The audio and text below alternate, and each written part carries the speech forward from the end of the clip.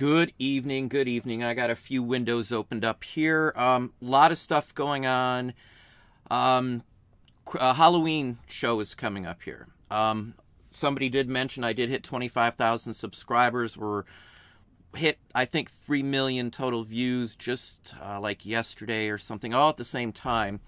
I'm going to give away some stuff for Halloween. It's going to be a big thing. I'm going all out for it. There'll be some previews of the show at the ends of a few videos coming up. I'm going to be fully decked out in a full costume.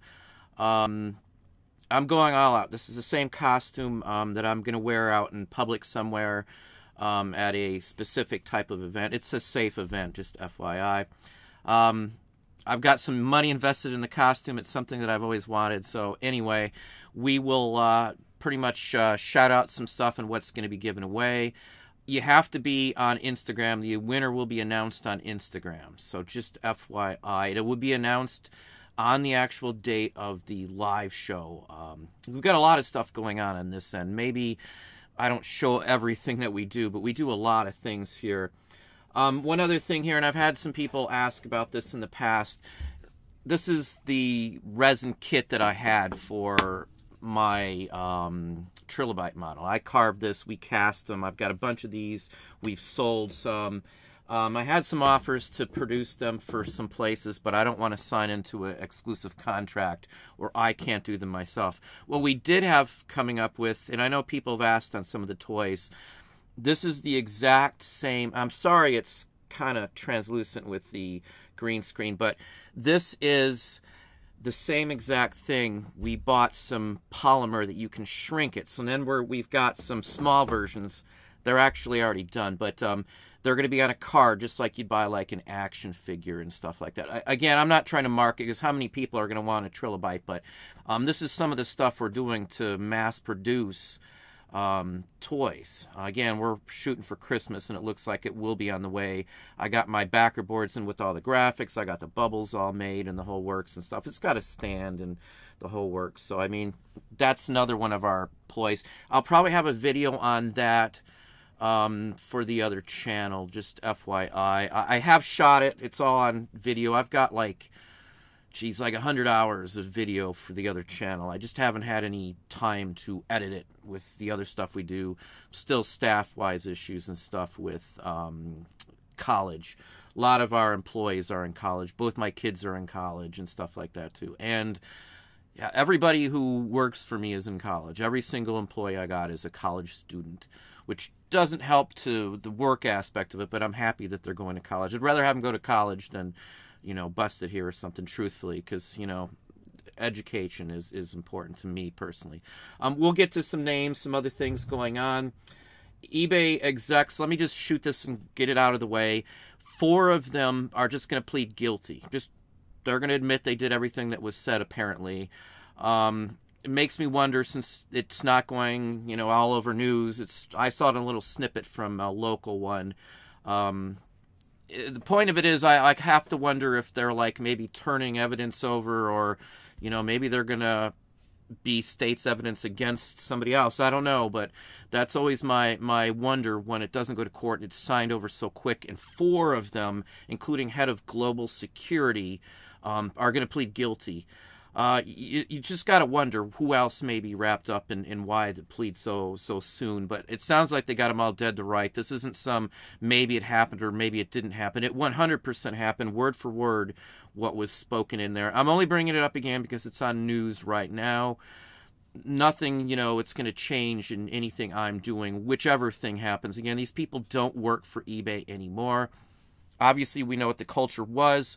I'm going to give them the benefit of the doubt, which goes a little bit into reselling site fees and stuff like that. That's another one of those factors that I look at for things. eBay, for once, and I almost hate to have to say this, but they actually did a good thing with the structure of the new fees and the ZIFs, the zero insertion fees, in my book. Again, we're saving over $1,000 every single month. I mean, it's astonishing to me that they would do that. But again, their competitor offers $39.99 business plans, Amazon, if you don't know, which we pay. I have a business account, had one on Amazon for now almost 4 years. they're mimicking that aspect, which is fine to me, because that means for $50 or $59.99, you can have 50,000 listings up before you have to worry about anything on eBay. So, you know, talking about site fees and this and that, and I bring this up too because I had a conversation with two people after my video yesterday. We'll talk out, we'll holler out some names. I just want to get this all out here. Hang on. Hopefully everybody can hear me. Yeah, Annie may be right. It may be the underlings, but I would call the head of global security for the whole company an exec, whether technically or not. He would hold a high enough position to warrant that. And I know that's one of the positions that actually is pleading guilty. I read the article, and I've been busy all day long, but with like some of the other sites everybody sells on, I always look at prices. I know which Poshmark it's 20% if it's over, what's it, $15, under $15 it's $3.95. Now Mercari, I have everybody telling me it's cheap, and I've been saying this forever, that the minute that they get a chance to hike the prices, they're doing it. And if you don't know, as of October, Mercari is adding a 2.95 or 2.99% fee on every single sale that you have on there, as well as a 30-cent fee, processing fee, just like eBay. I knew they were going to do that. I almost have to wonder if eBay didn't do this on purpose to leverage themselves ahead of Mercari, which is a smart thing to do, but it makes me wonder if that wasn't part of what's going on. Again, it puts them, Mercari, where you're paying more to sell on their site than on eBay, and you're getting less exposure, less everything else. I really dug into Mercari because I keep having people show me stuff and tell me this, that they're making all this money and stuff. I looked into all the details again because it might have been a viable platform. I looked at Better Business Bureau, which if you ever look at that, you ever had a deal and talk to them, they actually saved us a lot of money. We had a car company called Big Orange Tire in Orlando mess up our hub on a car, and they didn't grease it. So we were on the highway, and the hub melted. It fused together and burned up the whole front end of our car on the side of the road when we were on the way to see my father-in-law, who was in the hospital having surgery in Mississippi. And this happened in Ocala when all the murders were going on in Ocala. So we weren't happy. And anyway, the Better Business Bureau got us our money back. I'm sorry, I've been talking all day. So, I mean, I always look at them as a place that I can respect enough. It looks terrible for Mercari. And then I looked at all the leading sites for reviews and stuff, and they had perfect, real good reviews up until they started to do the forced free shipping, or your higher ranking for free shipping. And then now with the fees, oh my gosh, I've never seen so many complaints rise in a matter of 2 months. Now, they announced this change in August. I think I got a notice on August 27th about it, if I'm not mistaken. I looked into that. Poshmark staying the same, eBay staying the same. Obviously, they've lowered it, so if you're in managed payments, fee structure, everything's different now, which is a huge, huge, huge plus. Again, I'm not trying to defend eBay. Anybody who's watched my channel for any length of time knows I'll be happy to say it however I feel on what eBay's doing, but right now they're doing fairly well with overall changes. Again, this is like a shocker. I'm literally still can't believe they did that with the free listings, because they're giving away. If you talk to if people out there, talk to some folks that I talk to who have more listings than I do. There's 3 people that I talk to occasionally, 2 or 3 times a week on some cases, that have 100,000 listings on eBay. And they didn't have a way to pay like a lump sum until recently. And it's still a lot of money, mind you, if you pay for multiple extra listings and all that stuff. So they're saving, oh my gosh, just so much more than even we're saving, 3 times it.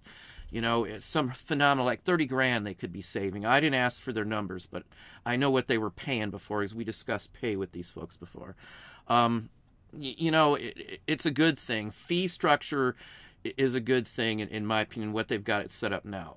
Again, I think they just undercut Mercari just like that, with all the other issues and stuff. I had somebody hit me up, too, that they said that and they showed me a screenshot, so I don't think they're fibbing on this, that they had an issue with something being sent out. It was already mailed out, and at the end of the day, Mercari ended up forcing a refund to this person. The person got the item and then they were just screwed. And then another person told me, in fact, one of these is on Better Business Bureau. It's the only reason I thought to look there after talking to somebody, that they were out of town and the package arrived while they were out of town and there was something wrong with it. It was past the 3 days and they were, pardon me, screwed. So that was another one of those things. But I personally won't deal with Mercari at all after what I've looked into. So just FYI.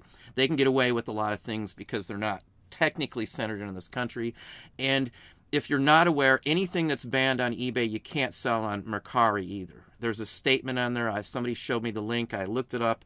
That's exactly what it says on their prohibited items page. It doesn't say specific items, but what it says is any charge card, collection service, collection site, anyone that's out there, if there's something that's banned on those, it's banned on there. And I emailed them about that, and that's pretty much what the gist of that statement is.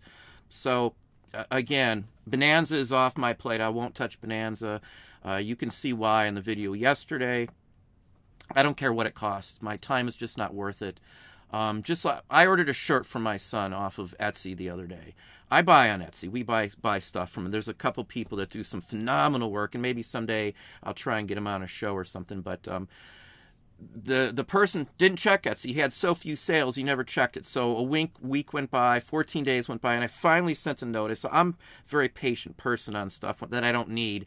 And he totally wasn't checking because he hadn't any sales on there in a while. And that's an issue if you're selling on a site and you don't sell very often, and you don't want to check every single day because you hardly ever have anything, you may miss something. And that was an issue with getting on a site that just has such slow sales. And then you got to learn certain aspects of that site for maybe one sale every 3-4 months. It's just not worth the hassle.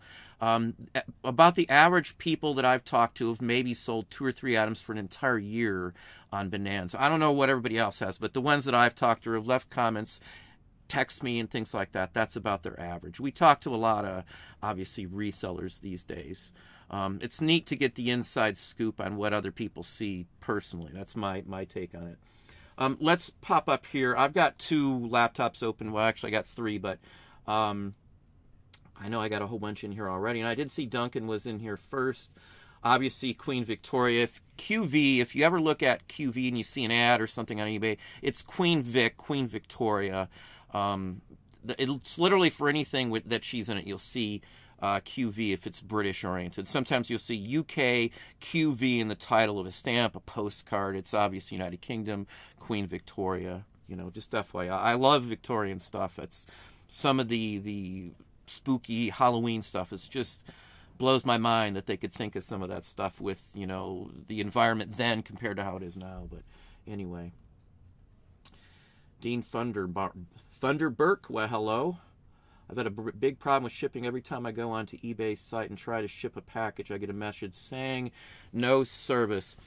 I had one yesterday, and I think it was due to the length of the package in first class. And I have to look that up because I almost never send out a tube mailer like that size. And I really think that there might have been some issues with it because I changed the size on it on a bulk huge list, and it kicked just that one out. And you don't know it's going to kick it out until you actually hit purchase. It goes through, it prints or does the whole processing of all of them except the one that it happens to kick out. So then you got to go back in, and it said it was fine. It was all green. So literally that's what I think it is. Sometimes if you change the mode of service, the size, or the weight, it does correct some of the issues that I've seen in the bulk editor. Again, I bulk purchase or bulk mail everything if I do it through eBay. In a little bit here too, I want to talk about something we also did find out, or something that seems a little suspicious from some of the API link-ins that we have with eBay. Something on eBay's side which puzzles me and makes me worry a little bit. But anyway, hopefully everybody is doing okay today. Hey Aaron, how you doing this evening? I haven't had a chance to talk to hardly anybody in quite a little while. I did talk to Dom a couple days ago, but let's see here. Patrick Annalore, how are you doing? Nice spike in sales once Labor Day was over for me. Recently took a chance on a lot of comics at an auction, make good money, but realized I hate selling comic books. I like selling comic books, and I really get a thrill if I run across like vintage Golden Age ones personally. Yeah, you just got to know to count the pages and make sure if it's a vintage one, centerfold's there. And, you know, I don't usually make any specific claims on the condition if I sell it. I'll just say looks to be in such and such, and, you know, please examine it yourself. I flatbed the expensive ones, pretty much everything. And I use the, what's it, the V6000 or 6600 Epson flatbed. It's one of the double paneled ones. It's an open flatbed, but it's got a scan on the top with a light and one on the bottom. I don't know what's the model number, but I've talked about that one before. I do like comic books. As everybody knows who watches Dom, Dom's a big comic book guy too. Well over what I am in comic books, but I don't always talk about it. I sold a nice one today, a March of Comics, one of the small promo ones from the 50s, just today. Got pretty decent money considering it was a $1 purchase. Teresa, how are you doing this evening? Hudson Resale, good evening as well. On eBay, people complaining about lowball offers should just use auto-declined, auto-accept. I don't know why so many waste time trying to negotiate on lowball prices. Now, I rarely get lowball prices, but I got some last week. And honestly, I just counter back on every single one. Unless, like, let's say it's a $1,000 item and they offer like $1 or $2. I'll just cancel and block them. That's all I do. I don't discuss if they're $1 or $2 on a, and they do a couple of them, I'll do, you know, a block instantly, just because they're just wasting my time. But if they send, like, it's a $50 item and they send a $9 off or something, I'll shoot back like at $34.50 or something, you know, and probably 55–60% of the time they'll come back with something more reasonable. See, the reason I always do it, I never turn down, once you've got some conversation going with a potential buyer, I never turn it down. And obviously that $1 on a $1,000 item, or just somebody just being a jerk, is a different story. If they make some comment or something, usually that's a block. I don't care. You know, we got enough business that I don't really need to deal with somebody. Plus, it's bad for business if you deal with somebody who's a jerk before you even sell them something, because, you know, you sell them something after they're a jerk, they may only have the intention of being a jerk and then try and scam you. So I don't mess with anybody who does that sort of thing, truthfully. Let me just shout this out too here on for channel-wise. If you're going to leave a comment about someone else's comment, don't insult them on their comment. I blocked 3 people for just doing that, just because even if you're not attacking me, I don't care. You don't attack even other channels on my feed. Even if it's a channel I don't really care about, that there's folks who know, I still block those. I don't let you post something, even downgrading another channel. I don't post links for the most part ever either. Every post on there is looked at by someone here. Maybe not me, but someone looks at every single one of those, and nothing nasty gets posted. I just don't like that. I try to keep it more family-oriented. You know, I don't cuss or anything like that. Just me, you know, no offense to anybody, but let's pop on down here. And again, thank you, Hudson Resale, on the subscriber count there. Hey, Penny, how are you doing? And right below is Kathy. For those in Patreon, I just put up like maybe it's 30 or 35-minute video today. I should have another one up for you tomorrow about the same length, and I'm looking for Sunday for a live show, if I can work it in between, say, 2 and 4 for Patreon. There was some things and questions and things like that. I got some paper that I might do a live talk on some paper that day as well. I got some really cool Yale versus Harvard game tickets and things like that. Some National Polo Association tickets for the national champ. I got some real neat stuff. I'm not a huge into sports, but I love the tickets. I buy any kind of tickets I can get my hands on. We happened to run across someone who was selling a whole bunch dirt cheap, and generally I wouldn't have run out again. I'm trying not to buy anything, honestly, but at $1 a ticket, you know, I couldn't pass this one up. Even if they sit there for a year, because I don't have time to mess with them. I don't care. At $1 a ticket, they're probably $150 each, and I got a nice stack of them. So again, I don't complain when somebody throws stuff on me. And again, they're not in the greatest condition, but that's the price I should get, even in the condition they're in. But let's see here. Anybody know how to easily add a watermark to a photo? I don't think you're allowed to put watermarks on your photos, Patrick, if I'm not mistaken. I do believe that's against eBay's policy and has been for some time. You will see some that are on there, but I'm almost positive that's against the rules. You can't do that. Just like they used to offer, and some you'll still see in like the coins and stamps, where you can have like a professional membership credential insignia on your name still. There's still some folks that were grandfathered, and I wished I could have got one of those back when they were available. Now it's a little too late, even though I do have some stuff. But anyway, again, I don't think you can do a watermark, though. Let's see here. Unicorns don't lie. How are you doing this evening? And right below, hey Marty, how you doing this evening too?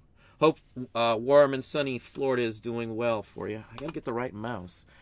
Again, I've got two laptops open, so if this one jams up, my feed's always awful on the one I'm always streaming from. This is a new laptop too, as I said. We're still working out some things in here, much better than I had before, so it looks like everything's playing fairly decent. Again, we've got new lights in the whole works, so hopefully quality and condition, and it's not too washed out or anything. But Kathy's listing. Yeah, I was listing. The wife was listing.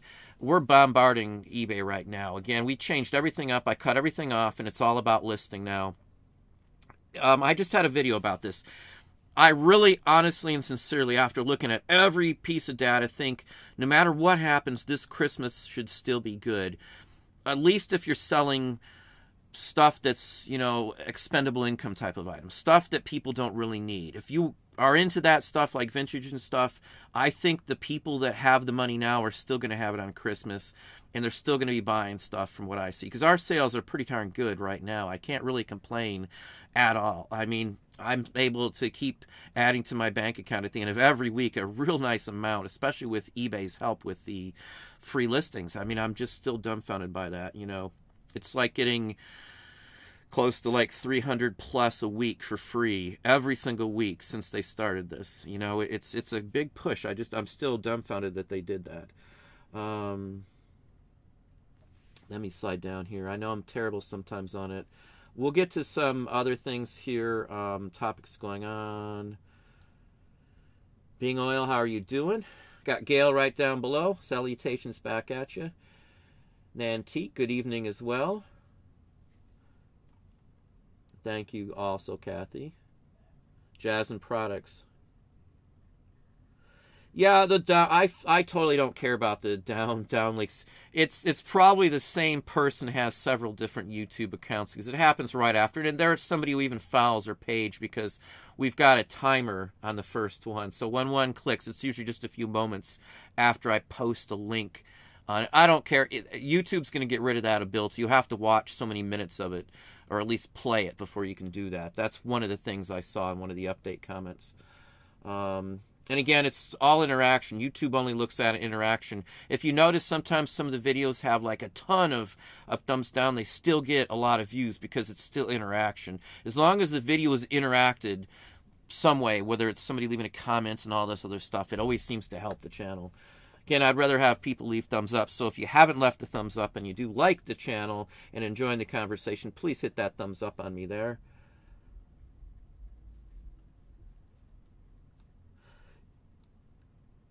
Yeah, I think Kathy has a channel too as well. You're up to what, 168. Wish you the best of luck, Kathy, as well. CDL Picker, how are you doing? With managed payments, is eBay taking the fees, or are they going to bill us? My bill is just a few dollars compared to what it used to be. All of the fees, the final value fees, and everything else, other than the listing fees and any upgrades, are taken out as you take the payments in. So at the end of the week, the check that comes in, or your transfer to your bank account, is all yours, basically. Obviously, you got to pay the monthly fee. So if you only have a $59.99 monthly fee, you've got that package on the store, that's what your bill is going to be, is $59.99. That's it. You know, unless you've got upgrades, or you paid for like a highlight or bold, or, you know, the $2 extra, or like a gallery package deal in some of the listings or something. Because I saw one the other day. I was listing in a category I don't usually list in, and I usually use the free gallery, which is in most collectibles, and it was $1 to do it in another category. I didn't do it, of course. I don't pay I don't pay anything extra if I don't have to. There's a couple listings that I spend 10 cents a month on, or is it 10 cents a month? Yeah, there's a 10-cent upgrade on a couple listings that I have. I won't go into what I do with that because that's something I've been trying and I don't know if it works yet. But anyway, hey Carl, how are you doing this evening? Good to see you in here. Another sunny Florida resident there. Book Retro Barn, Australia. Good evening as well. Good day back at you. And I did see Annie. How are you doing this evening, Annie? I was watching one of your videos. Well, I was kind of playing in the background. I don't get much time to watch one. It was very educational, I should say. Let's see here. Yeah, the eBay exec stuff. It's not going to be over. They've hushed the news on this. There's no other way that wouldn't be all over the place had there been, you know, some other issues going on. I just can't imagine that they wouldn't have announced that in major news right off the bat. But again, it's not the highest ranking folks still aren't the ones, I guess. I think they're going to try and hold on out. But it really makes me wonder if somebody signed a plea bargain to take a lesser penalty if they plead guilty, especially in cohorts like that in a group of 4 doing it all at the same time. You know, I look into legal aspects. At one time I was going to go to law school, believe it or not, but my wife always says I should have went and been a lawyer. I would have been great at it. But, you know, I do pay attention to that. I think something else might be going on. From Israel, well, welcome. Welcome, Sharon. Are you a collector? Good evening as well. Yeah, my eye is back to normal. Actually, one of my eyes has a spot, not like a sty, but there's a big red mark where it's all scratched up, and I ripped out one of the eyelashes was ripped out, and it's all like kind of buggy still. But other than that, my eyes are fine. Thank you, thank you. Yeah, and as Annie said, I know that the one was the head of all of global security for the company. Hey, Richard, haven't seen you around in a while. How are you doing this evening, Richard? No, you are a busy man. I know you got other things going on, as we've talked before. Angelo, how are you doing this evening? Good to have you on for your first shot there. Hopefully you are doing well also. Vintage Planet, hello. You're fine, Annie. I know one of them was global security only because I took internet security safety. I have a security cert. I pay attention to the security guys only because I was curious on what someone in that position would get. I have a couple friends that are higher up in some companies, and I'm always curious on what happens if you do certain things. Just curious. I look into stupid stuff that people think would be a waste, but that's just me. We haven't got the ZIFs in Australia. Well, sorry to hear that. Yeah, but I think you had an unlimited package. Somebody sent me I had a couple people send me screenshots of the package deal. I guess I could have looked too myself, but they offered some information on there's like a unlimited package, I think, in England. It used to be £695, I think. I don't know what that equates to in US, but that was comparable to paying for a year at a time with eBay's package deal. I think eBay's package deal was, what, $2,999 a year for, what was it, 150,000 listings over for that whole year time, something like that. Again, so I mean, we were just tempted almost to do another package deal until eBay did the ZIFs here for us. Amazon Seller 99, how are you doing? Good to see you in as well. Being Oil, I would like to ask, what is more important to you, the input number of listings, dollar amount, to the output sold items? I'm not really getting what your gist is. I don't compare or worry about, you know, how many I'm getting up, so to speak. I've got 3 listings that we've had for a very long time, and I mean a long time, years, and they generate us a lot of money from 3 single listings. So quantity doesn't mean anything in my book. I go quantity because I've got employees and I can list the stuff that I sell quantity in bulk, and it's easy to list stuff. It's stuff I can get easily, and one of our employees can list, geez, we've been playing around trying to time it and stuff. I listed in 30 minutes like 26 listings. Again, it's 2 photos each, and there was stuff I didn't have to zoom in on. Front, back, same category, didn't have to change anything but a couple words in the title. Prices were almost the same for everyone. I mean, it was an easy list, so it depends on what you're listing and stuff like that. I only mess with certain things like, again, because bulk works for us. I can sell a ton of $10 items as opposed to selling, you know, a ton of high-dollar items. I can't get a ton of high-dollar items every day of the week. So our bread and butter, what can routinely sells, are a ton of cheaper items. And with the categories we sell in, today, I'll give you a real-life example. We had some die cuts, and I talk about people buy stuff before the season. So we're selling stuff that people are going to make in the next month and a half. They've been buying it like mad. They've been buying the same stuff. There's like 6 people who buy these specific types of die cuts from us, and they'll make something out of them. And they're all in California, believe it or not. Every one of them. Every package, there's 6 different people. All of it goes to California. Not the same area or anything else like that, but they're going to do stuff with them. So they're buying... One of the ladies today bought 12, or I think it was actually 13. I think I had to send one separately, but she bought like 12 or 13 ones, $197 just to her. 2 other people bought in the 12 to 15 items, all at one purchase. And for me, that's the stuff that's all bread and butter. It's not expensive each one, but I got nothing into it, and it's bought in bulk. It's stuff that I can separate and put a few in this lot, a few in that lot, so I can make a whole bunch of lots. We made, geez... We had 150 invested into this purchase. We made almost 600 lots. No exaggeration. You can look at the numbers. We're on like X623, I think, maybe, or somewhere in that range on those listing groups. That listings, all the ones that are X that I have listed up, we got $150 into.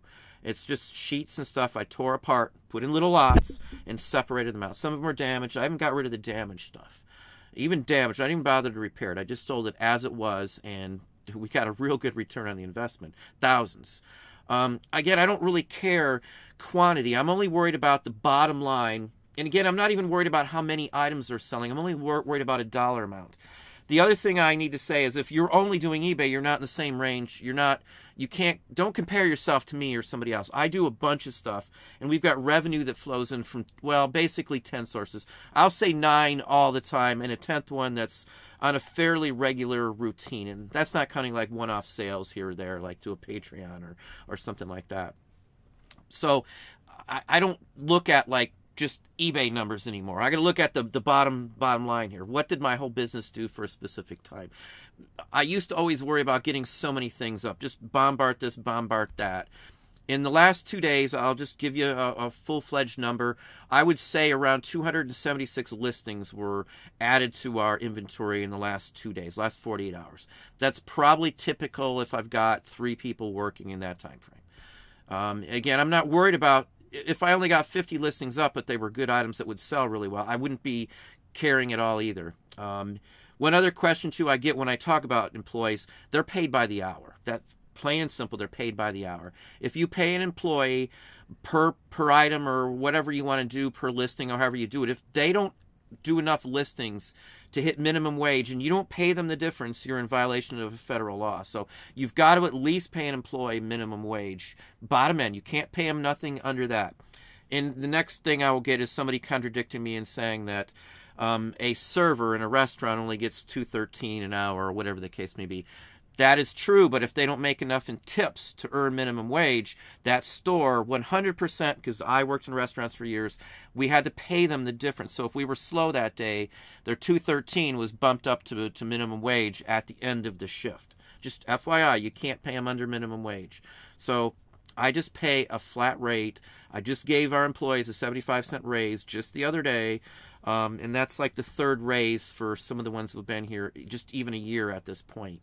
And I try to be fair and decent with what we do, but I don't do VAs, virtual assistants. I don't do any of that. Everything is controlled here in-house by us, and, you know, I can verify what goes on. I can, you know, there's no funny business going on or anything like that. It's people I can trust, people that have been friends for years with the kids and stuff. So, again, everybody doesn't have that opportunity. I'm just in a very good spot with that ability, you know, and employing your kids is not a problem either. They're on our payroll, both my kids, you know. Again, we have an accountant and we have somebody who files their taxes. I pay workman's comp and unemployment. I pay all the stuff full-fledged accountant and, you know, all the work. So I do have a fee and a percentage I have to pay to our accountants, and they do some other stuff for us as well, too. You know, we have a lawyer that we deal with as well, too, for stuff, obviously doing toys and, well, not adult toys, I should say, like the casting and stuff like that, too. So anyway, when these are ready, they'll be really reasonable, too, if anybody does want one. They're fairly realistic. Again, I carved that myself, so I like that kind of stuff. I know most people probably don't, but that's my personal thing. I know that's a long about way being oil on answering that, but that's my best explanation there. Bottom line is all that really matters. If I had one item and I made what I did if I had 20,000 items up, I'd rather just sell one item, you know, but that's not that life for me. Let me pop on down here. Oh, somebody's asking on Ziff. I'm sorry. Yeah, 0 insertion fees. That's exactly right.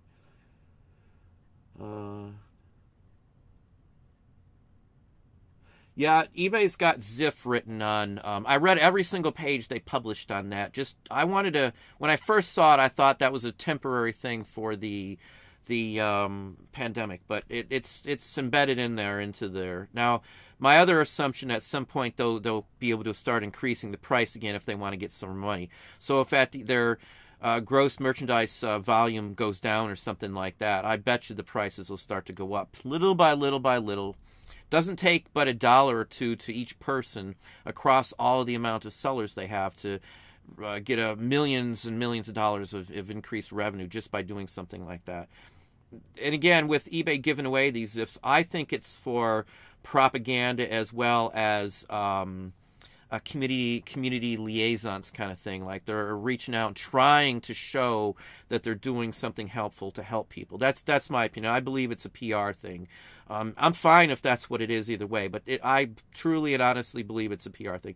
Nothing that comes out of executives' offices or anybody who works for public relations or anything like that is just speaking free will. They're speaking on behalf of the company. May not even be their opinions or feelings, but they're speaking what they were told basically to speak because that's their job. Again, a position like that, their duty legally wise would be to defend and to promote the company. And you know, I don't have a problem with them doing that. I'm just not going to be part of it.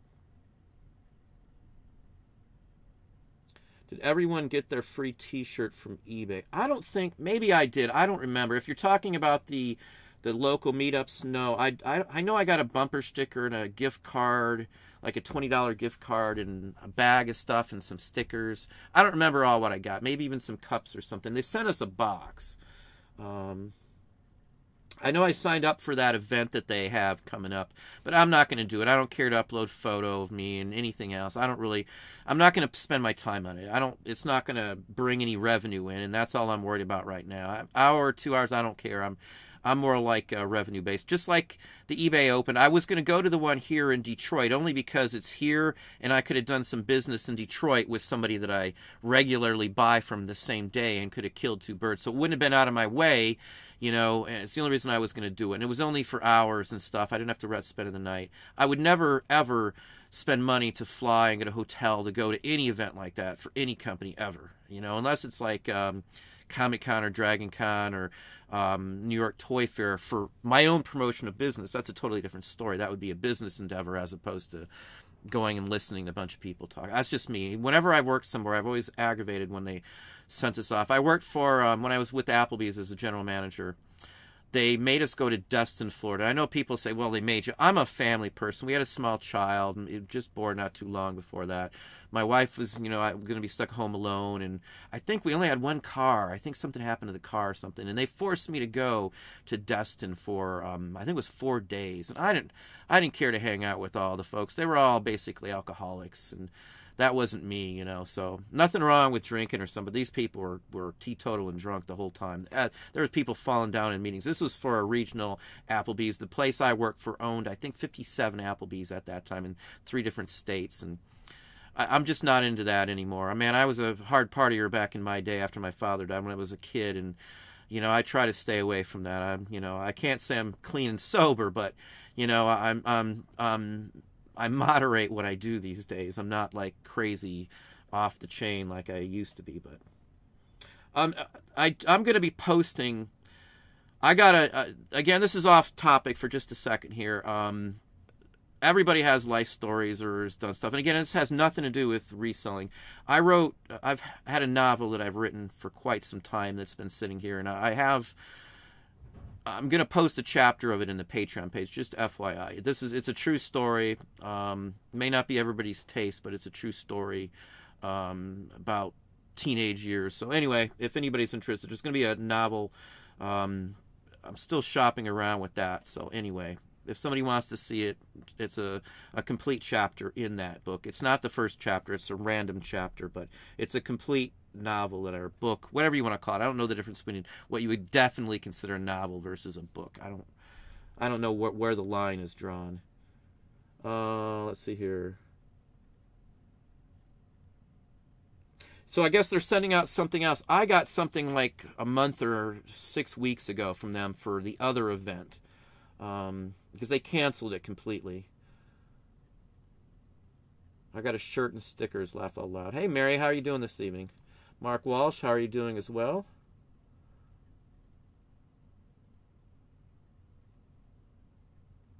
A 6-ounce tumbler. I would have probably used that. Tumblers are pretty cool. Can't beat that at all. Let's see. Which is not enough coffee. Yeah, my wife loves coffee. We usually go to the mall, and we haven't done it in ever. My wife loves the Godiva, and we usually go by, and she's got the Godiva card. We finally broke down and made sure they sent her a nice. I bought her a huge box of Godiva chocolate because she's missed like a whole year almost, it seems like. But her pet peeve is she loves Godiva in Starbucks. She's a big Starbucks fan. We don't go to the store. She buys the home. We don't spend $6 on a coffee. I'm sorry, nobody here does that. Yeah, I'm not doing the event. I'm not going to waste my time. Yeah, I would have probably kept an eBay mug. Marty's saying the same thing. Mary got like 6 sheets of stickers if anyone wants any. I wonder if it's going by volume you're doing. Because again, if you saw your login pages, they were telling you your first item sold and stuff going back years and years and years and years.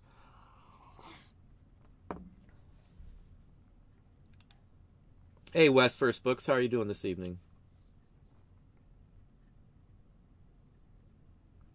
I thought that thing tomorrow was a conference, but apparently it's just 3 hours of parties. Again, that's exactly why I'm not going to mess with it. I don't like being drawn away from my business unless there's a business aspect of it's going to gain me something from it.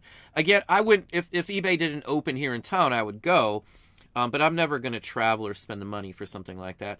Why would I spend thousands of dollars just to go and hang out? And even just for a video aspect of it, you know, I don't know what somebody gets out of that. I know you get to see people and stuff, but I'm not a super social person in real life. I know I'm on here talking, but there's nobody in the room with me unless the wife pops down or one of the kids is here. But I'm more business. My brain these days is so focused on business and whatever numbers I can pull out. The last couple days videos talking about site statistics and stuff, man, I've been digging into that for some various reasons here. It's really important. When I worked for brick and mortar, let's say Einstein Brothers, I helped them open up new stores. As you know, training staff as the management staff, and we picked locations. I was there when we put deposits down and signed checks and stuff for the initial purchase on property or the initial payment on a lease for, you know, $1 million building. So I know the aspect of what they were doing for it. You got to dig in if you're going to spend some time and effort to market certain things, like the toys, like the Trilobite and stuff. I have an opportunity for someone to pick it up for us. So I'm weighing my options right now and stuff like that. Whatever you're doing, I don't care what it is. If you found some cool item to sell on Amazon, look up the numbers, look up, you know, keyword searches and SEO, the heck out of it. Especially if it's like a wholesale deal where you're going to be selling a lot of them. There's a lot to this, but it once you figure out the easier way and statistical wise, the math that works for you, that's a big plus for me. You can look at competitor data. You can look at, category data. For even on eBay, you can figure some of that stuff out too. There's services you can pay for, and we do pay for some services that give us nothing but information. There's more to everything, but the more information you know about something, the better you're going to do. I mean, it's just a given. The more you know, the more you're going to make. And I will challenge anybody to that. If you just don't want to learn anymore, that's one story. I want to just shout out one more thing here. If I leave a comment to somebody, what always seems to happen is someone says I'm narrow-minded because I don't agree with their site on an issue.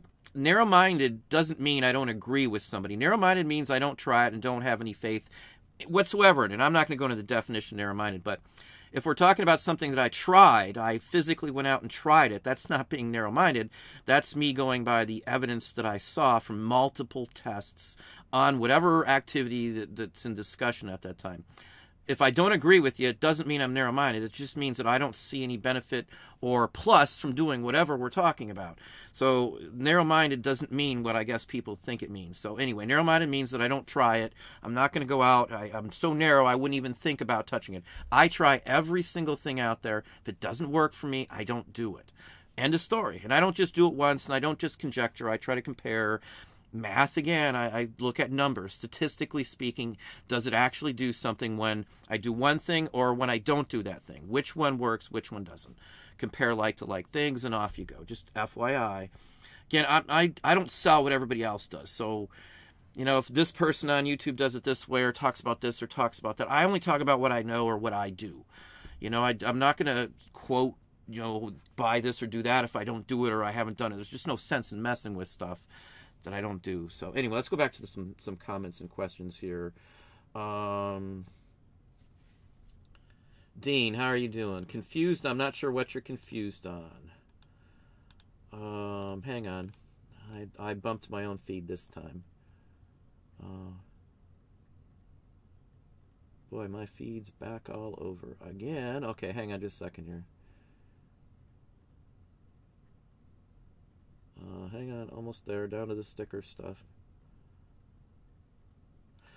If they're just getting it, I think what Annie said, they got it yesterday or something. If you're just getting it, maybe they're behind on mail. Maybe, again, mail's running behind on something.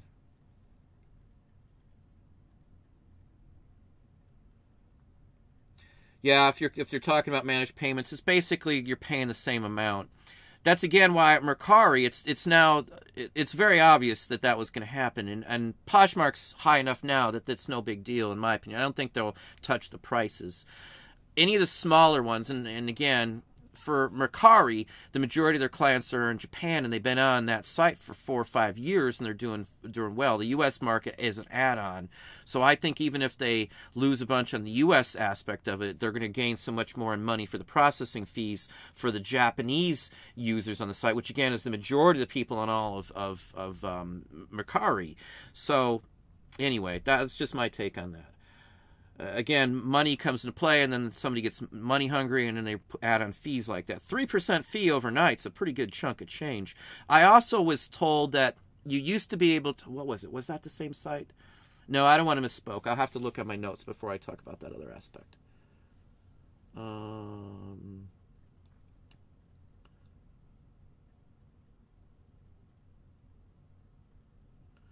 Yeah, Mary's saying she had good customer service. Go look at the Better Business Bureau. And then I thought, well, let's see what eBay has. Mercari's amount of complaints, I think, was more than eBay's. And they're like tiny. And it was just U.S. complaints because the Better Business Bureau is only for that 26% of U.S. users from all of the users on the site. So it's a horrible number if you're comparing eBay to that, because eBay had like 700 and some odd. And then I think Mercari had 1,750 cases that were opened against them with the Better Business Bureau, and eBay had like some small number. It was really kind of stark differences. You got to look at the volume. The numbers aren't the big factor. The part of the factor is that Mercari is tiny, a tiny minuscule aspect of what eBay is. Like 1/45th, I think, is what we figured out the other day of eBay. Tiny, but they have a hair more in complaints than eBay does at their massive size. So that's the judge that I look at. Again, I've used the Better Business Bureau. They got us our money back from Big Orange Tire in Orlando back in the day. The next step would have had to have been for us to go to court. They saved us court fees and everything, and they shelled out, it was like $895 plus the Better Business Bureau got them to cover our hotel for the time we got stuck in Ocala. It was a long, drawn-out ordeal, too. Yeah, Etsy's not so bad. I don't have much problems with Etsy, in all honesty. Again, I buy from there as well, too. I'm a buyer and a seller on Etsy, and I appreciate Etsy, honestly. There's some stuff that I couldn't got anywhere else except on Etsy.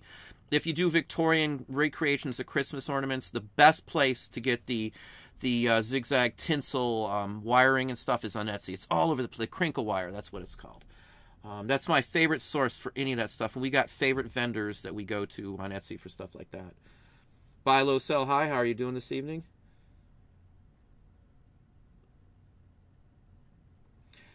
Etsy is a different flavor than eBay and all. It's like getting the gist on the best stuff to sell on Poshmark versus eBay. There's certain things that sell much better from what I've been told on Poshmark rather than eBay because of the demographics of the crowd buying them. Etsy's similar to that.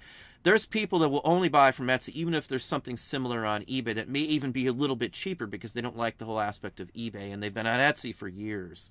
I have no complaints on Etsy other than the forced free shipping logic and that kind of stuff. It's still a doable site. I'll agree with Carl. I don't have much issues with Etsy, in all honesty. Yeah, and as Carl's saying, his sales pay his taxes.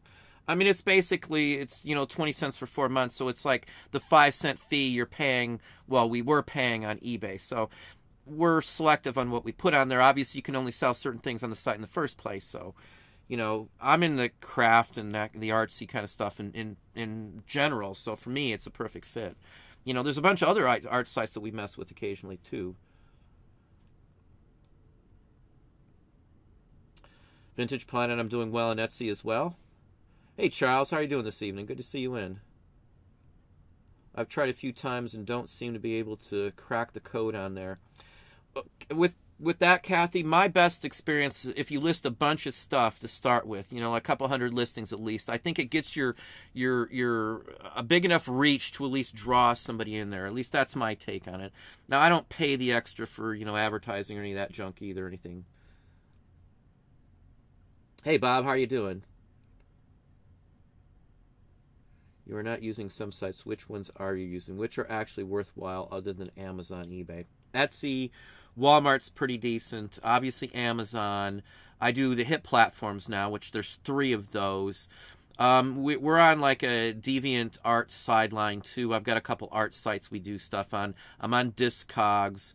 Obviously, we make money off affiliate links and stuff like that as well, too, but not much. Well, I'll have to take that back. In the last couple of months, somebody keeps buying like their whole business supplies through my links. So it's some horrendous amount of money has shown up in our affiliate link. I mean, it's a lot. I mean, the 1 month, it was like $800. Somebody bought so much stuff that we got $800. And usually we get like pennies. And I don't mean pennies, but I mean it's just minuscule. It's not enough to even buy a McDonald's meal for the family for the whole month, just FYI.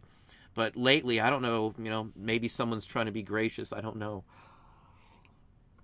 It was a surprise. I even had to bring it up with Dom because I was like, I was puzzled. I thought it was a mistake the first time I saw it. Hopefully that answers that, Bob. Etsy can be tough. I personally think the ones that have been on for the longest do the best, even if they don't have a ton of listings on.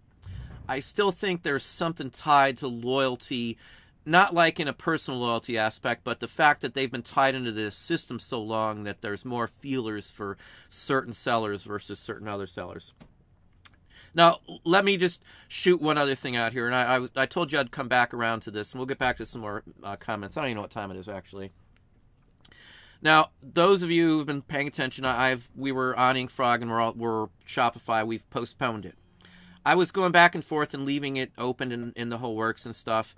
Somebody else told me to keep track of my sales a couple days before I do it if I'm going to turn it off temporarily with Inkfrog, and then see what the sales happen at. We're talking eBay sales, and see what happens after that. Well, I did that. And the minute, I mean, within an hour or two of me shutting off the API, and I went back in, if you discontinue service on like a channel advisor or any of those kind of services, don't just end it from the site. Go into eBay, go into site preferences, and then go into third-party access down at the bottom and unclick that box. So just signing off on the page you're dealing with won't end it or may not end it. And so I click it off there. The minute within an hour, my sales jumped up like 30%. Out of nowhere. Again, I have no verifiable way to say that that's definitely what it is, but somebody else had the same basic experience that I fairly well trust his comments. I believe the guy very, very explicitly. That leaves me to an assumption, which I won't be able to ever prove. Again, this is my opinion, that there could be them flagging accounts that have API hookups to other sites so that they will get less views on eBay. It's possible they're doing it. I don't know what they'd get out of that, because if the person leaves the site, they might take all their listings with them. Maybe there's some other aspect. Maybe it's some legacy thing that's built in. I don't know, but there's a possibility that they may penalize people who hook up APIs through channels where their merchandise may be sold on several platforms. I showed out in another video like a month ago, eBay still has a statement that you cannot sell, and again, this is in there, it's in that video, you can see it, that you can't sell an item that's on eBay on another platform. Again, this is a carryover. They haven't changed the textual statements in a lot of their policies still. Some of them they've just eliminated all the wording, and it's just some blanket, basic statement that could mean anything. That's usually the route they're going, but recently eBay still was saying you couldn't list something on another site. So technically, if that still is part of the process, the policy, them allowing us to do it kind of defeats the whole purpose of that statement. So anyway, again, can't prove that. I have no idea if that's true, but somebody told me beforehand, and it's what happened. Take it as you wish. I more so turned it off to see if that would happen, in all honesty, because it's only a matter of clicking a button and then you can repopulate, and we're going to just push out from Inkfrog in January anyway, so it's not going to change a whole lot. I do own all of my listings, though, photos and everything at this point still, so I'm not really worried about that. Just FYI. I just thought that was a little interesting that happened.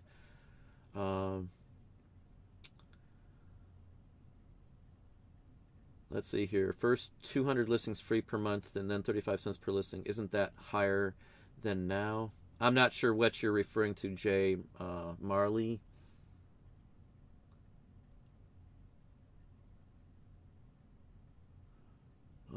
Let's see here. I do have lots of things I want to put there for crafting, but not confident.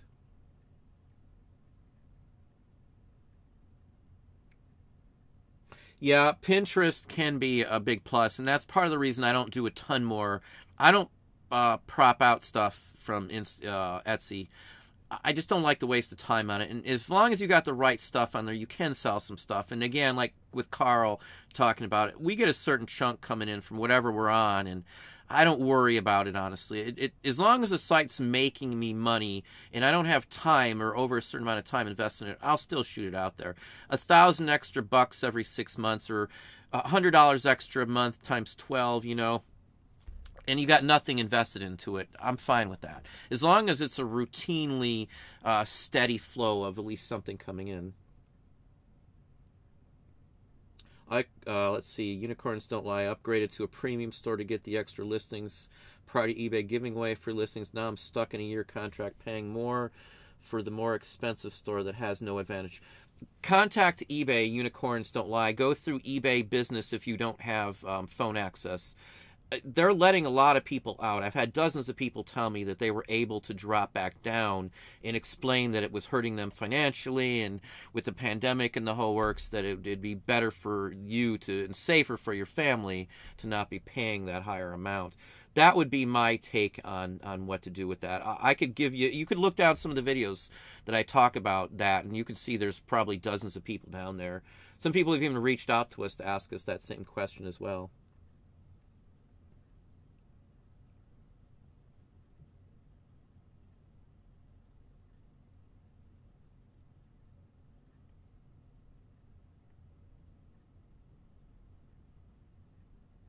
%14.35% on total. The percentages, now I don't know if those are correct. I don't have my chart or anything in here, and I don't think it's that high. But the percentages that one person pays may not be what somebody else pays. If you've got bad feedback or had some issues, your fees are going to be higher in managed payments. They just sent out something on that. And it depends on the category you're selling in there. They've got some really low ones, like guitars have like almost nothing on them for it. Again, it just depends on the category. I don't have access to another. I don't want to reach around and get another laptop going, but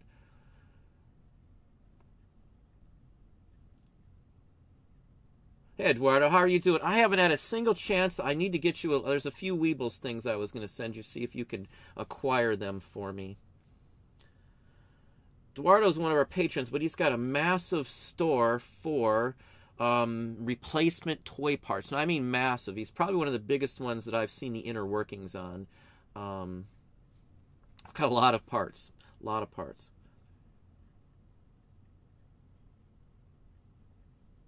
Yeah, and just like Annie's saying with that, see, if you don't pay attention and work it, the sales are going to drop down. That's for sure.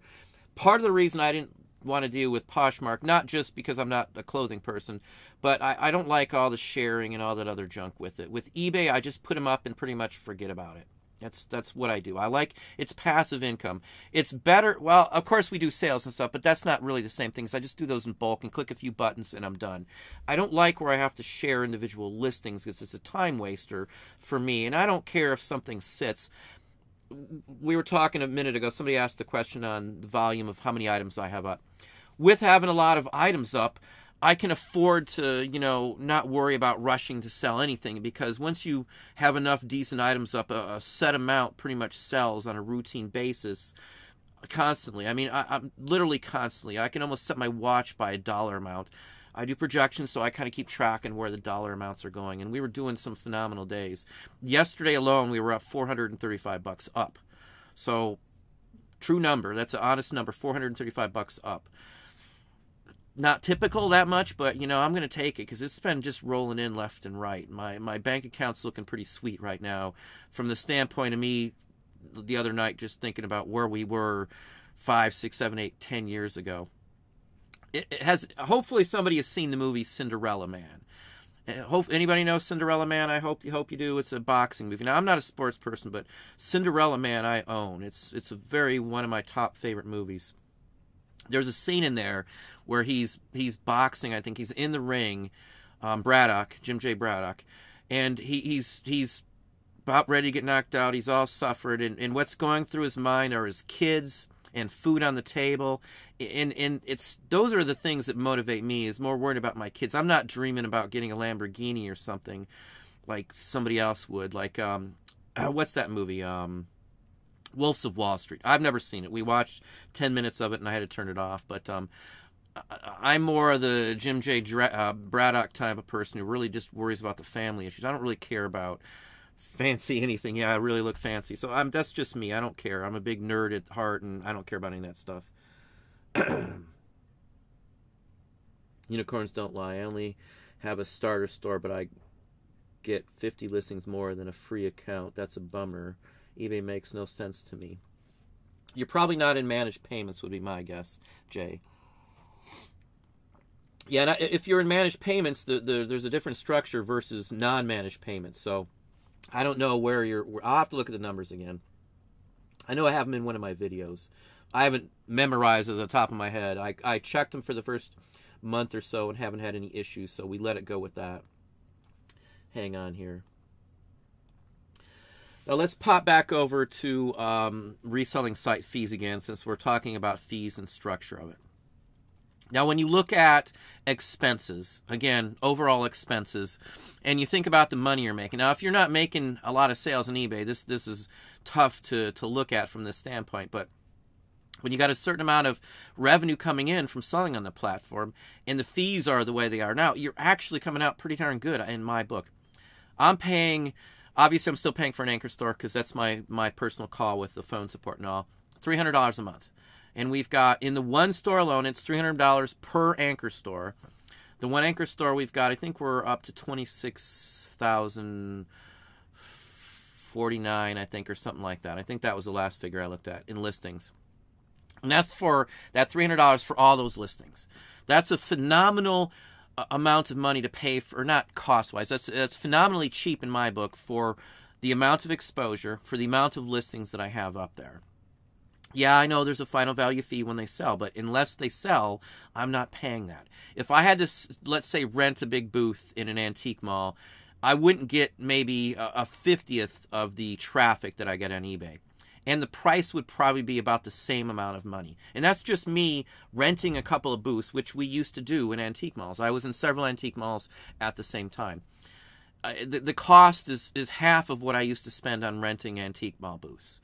Half, more than half. And I'm selling 40 times that, what I was doing in the antique booths. That's the only alternative that I'm used to. So maybe if you're new to reselling in general, you might think it's a lot of money for what we pay. I started in the olden days when things were totally structured differently. I'm still, there was no eBay when I first started in the collectibles.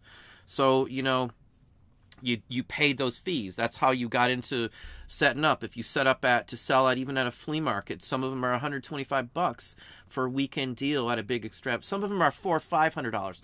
One of the ones I went to, and this was a high-end one, was almost $1,000 for a 3-day event. Now, mind you, we sold a lot of money, but that was $1,000 just to set up. So you equate that to online selling and the amount of traffic the site gets. Again, that's why that traffic means so much to me. That's why it's drilled into my head that you've got to pay attention to all those numbers. Where are they going?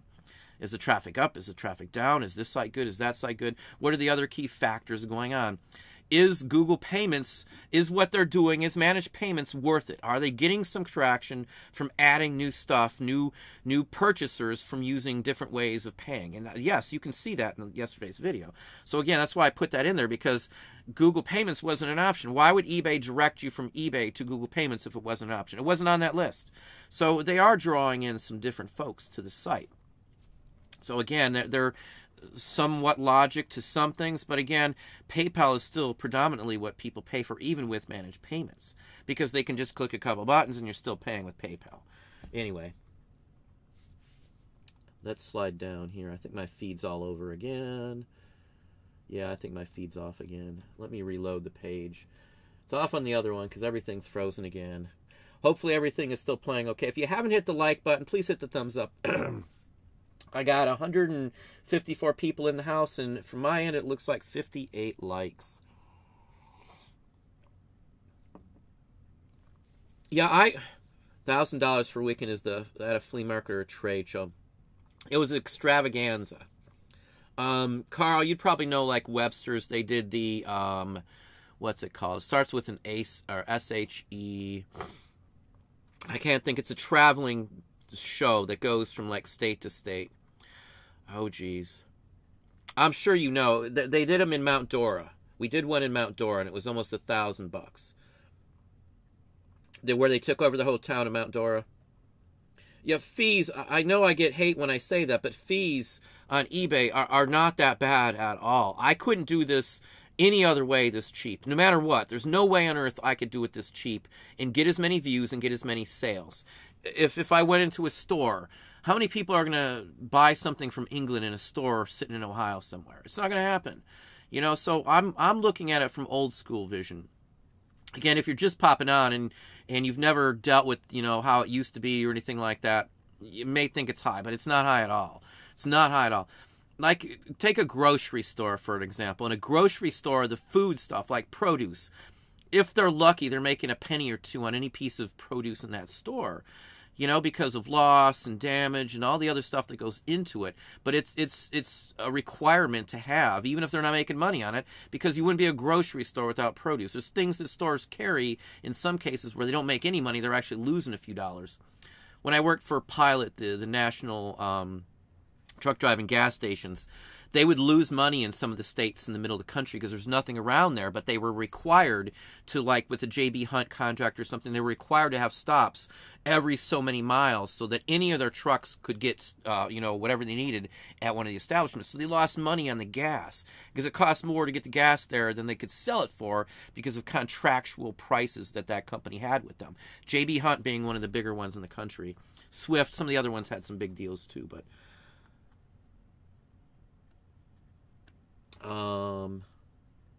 I like the old school vision too. I'm sorry, but that's where I grew up on, honestly. And I keep to those thoughts because it has done us extremely well.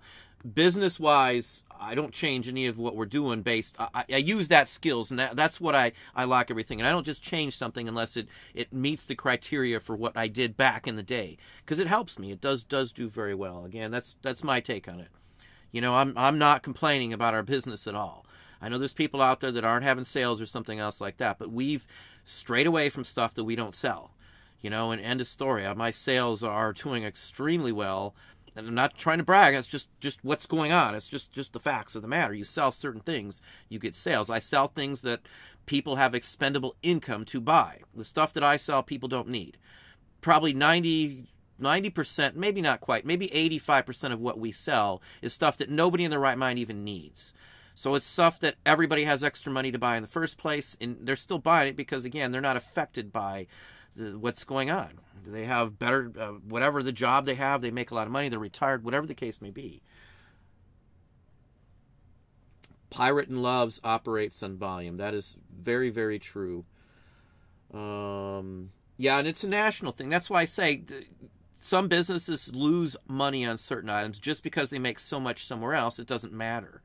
It's like giving away free things to get somebody into a store just to get them to buy something else.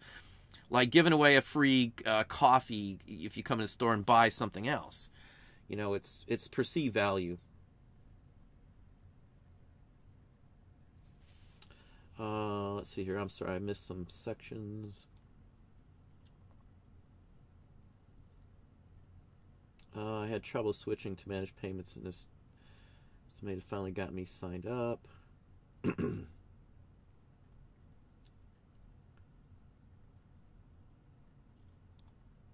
Yeah, I thought about that too on the taxes. I haven't got a notice from the state yet on what they paid for sales tax either. That's what I'm worried about because my guess is I'll probably get a notice saying I didn't file. My accountant already asked me on that. Where's the numbers? And I says, well, eBay's doing them, so I don't have any numbers to give them.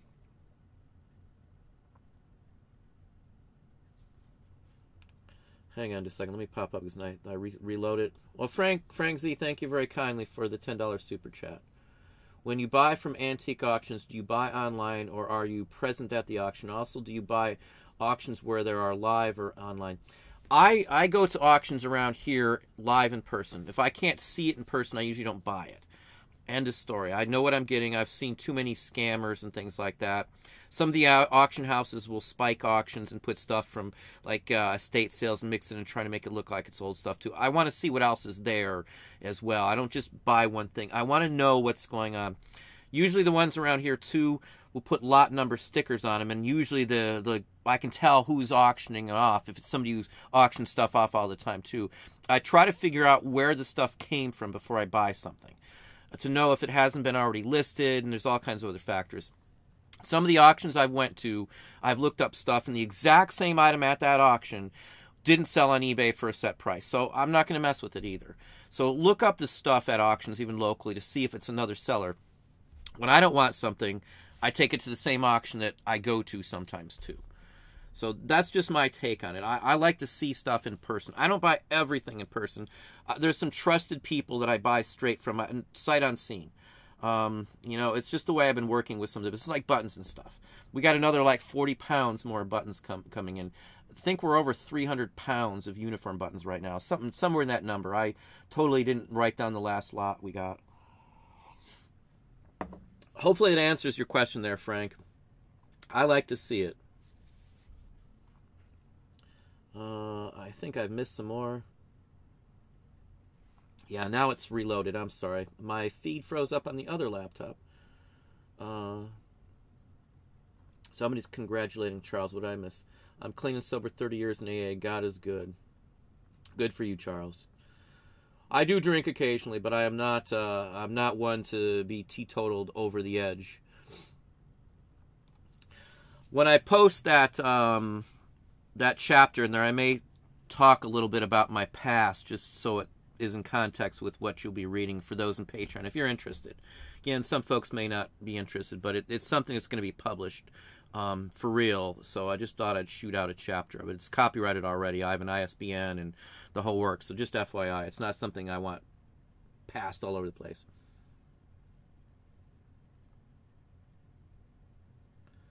Let's see here. Let me smack down here. It's just listing stuff.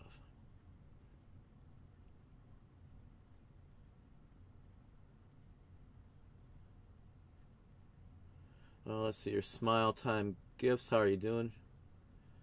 eBay showed me my first item sold. Kind of cool. Retrohead, thank you very kindly for being on as well. Let's see here.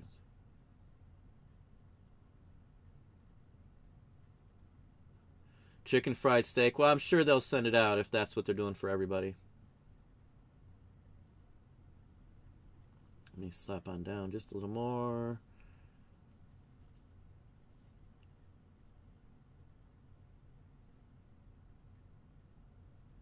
Yeah, Annie's talking about too. She took some stuff down and sent them off to the auction. That's what I do with stuff if I don't want to. But if it's up, I keep it up. I never take a thing down online, regardless. I'll just change the price to something really ridiculous if I don't think it's worth messing with.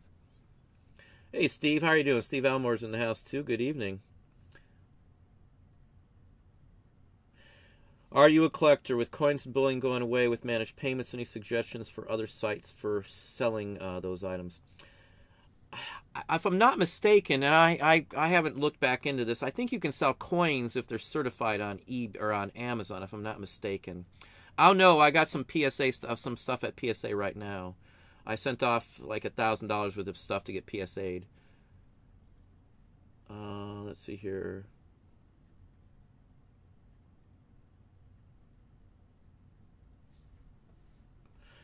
Yeah, my opinion on leaving stuff up, if you don't have anything to do with it, it's not going to cost you any time or money leaving it up. Just leave them up. I'm not taking anything down. You know, if I want to get rid of it, I just run it to an auction for a couple bucks, just so I get my money back from lists and stuff, and that's it. Most of this long tail stuff is, you know, not. I got nothing into it. Other coin sites, though, are you a collector? I've been thinking about that fairly heavily because I've got some colonials here I want to sell, and I've got a couple that I had sent in to have them certified as well. I'm still going back and forth with that. My personal opinion is eBay doesn't care if the categories go bye-bye. I know people are going to say, oh, that's crazy, I'd lose too much money. They're getting a ton of money from collecting an extra, all that processing fee. So I don't know. They might not care about the list fees. They've had over a year to come up with some way to process those type of sales. Again, over a year, well over a year. So they haven't even mentioned it. It's not even been dropped. I haven't seen a single word about those categories at all. So again, my assumption is they don't want to mess with it. Just like Mercari has a statement that basically says the exact same thing with eBay. Etsy, the whole works. You can't sell certain things on certain platforms. There's no venue. Now, there are some coin-specific sites out there. There's some coin or some bullion sites you can buy and sell and trade on, too. But I'm a little hesitant on some of those. I usually sell our bullion here locally to estate jewelers when I want to get rid of stuff like that. But I'd get more selling it locally and most of the time than if I mess with eBay and fees and all that other kind of stuff. Personally, that's my take on it. Hey, John, how are you doing this evening? There's Dom right down below. I bought all my flood remodeling stuff through Don's links. Just kidding. Yeah, somebody bought, as I said, like $15,000 worth of like metal stainless steel shelving and stuff. Just one item.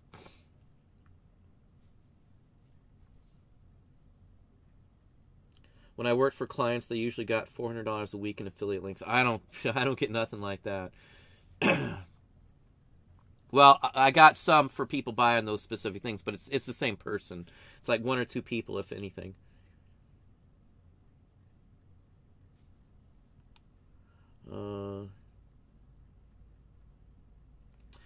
Here's Marty Outdown. I think you just hit on something huge. I got Ink Frog in the middle of August, and my views were down 25% for the next month, and this out of nowhere. Yeah, I can't prove any of that. That's a conjecture. Again, I can't unless I can. It's repeatable, and I can verify one account to another. One has it, one doesn't. That's the only way I could be able to say yes for sure. It could just be a coincidence. It could be anything, but it's a little suspicious that somebody warned me that that could happen.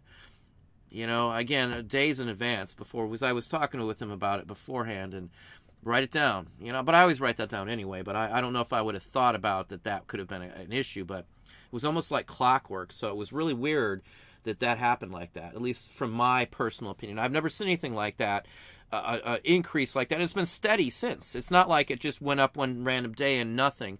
And I can't see any other differences. Again, we're in a different aspect with pandemic, but if I compare year to year over the last 3 or 4 years, there is no big jump for us after, holiday, because it's still rolling in at basically the same pace with a steady click up. That's it. Tola, how are you doing? And thank you very kindly for the super chat. Started selling last November and have gone through many of your videos. Thank you for sharing your knowledge. Well, thank you very, very kindly. I do honestly and sincerely appreciate that.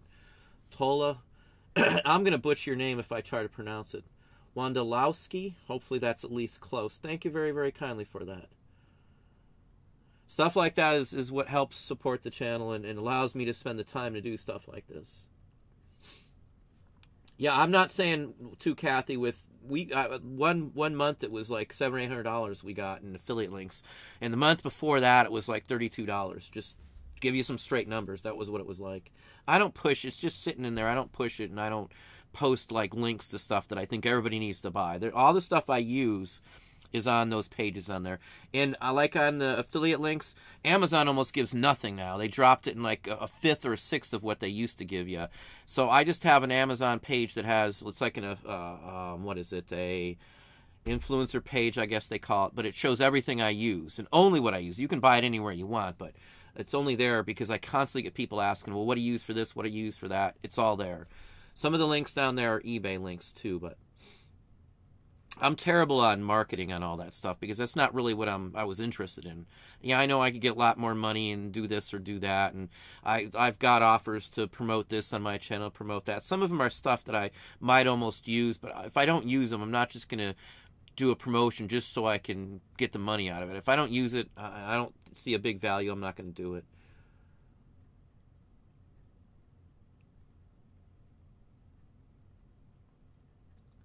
Let's see here.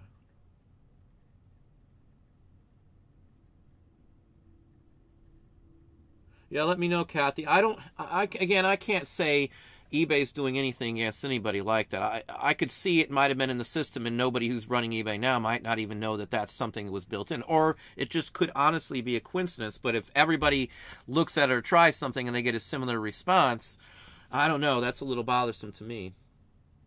Again, I don't want to start something if it's not true. I don't know if it's true. I'm telling you straight out. My opinion is that, yeah, there could be something to it. It could just be a quinky-dink, But I'm very prone on that. I ran into some issues.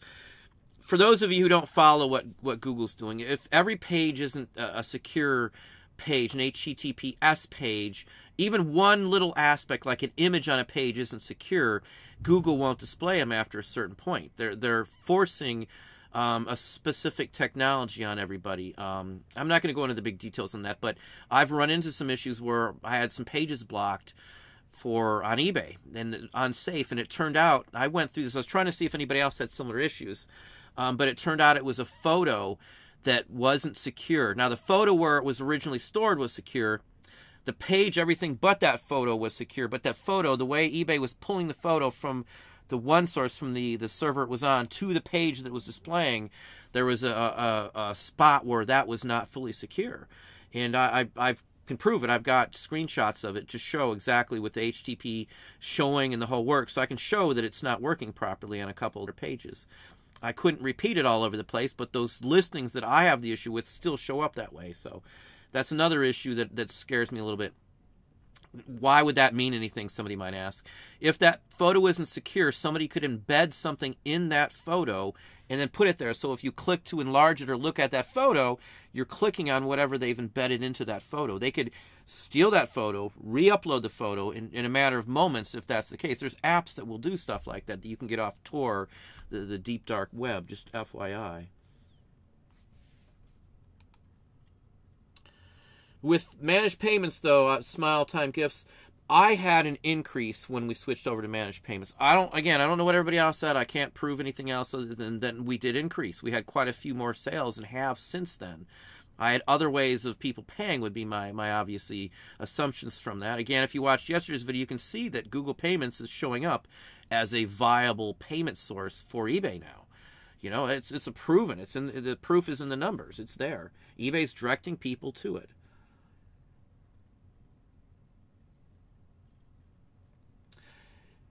Bluegrass Picker, how are you doing this evening? When I attached Shopify, my account and sales dropped and haven't been the same on eBay since. I need to check that API. There's no way to know, I can say. And again, I'm not trying to tell everybody to do anything with it. We're still going to go back to InkFrog and hook it right back up. I just wanted to shout that out there. Maybe there's some consensus from it. I don't know if there's any truth to that whatsoever. I can tell you what happened. 30% or so. It had a good boost, and it hasn't stopped since. Coincidence. We're listing a lot more, so I can't say what the issues is. But again, somebody else said, hey, check it out. I checked it out, and exactly what happened. You take it from there. Let's see here. Sorry, you didn't get it. Sorry, Annie. Let's see here.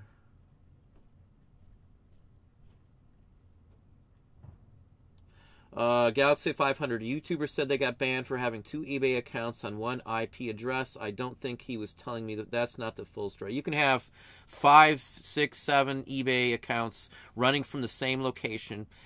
When we first started eBay, if you look at some of my videos, you might see at the top of my page my shortcuts. You'll see eBay 1, eBay 2, eBay 3 sometimes on some of them.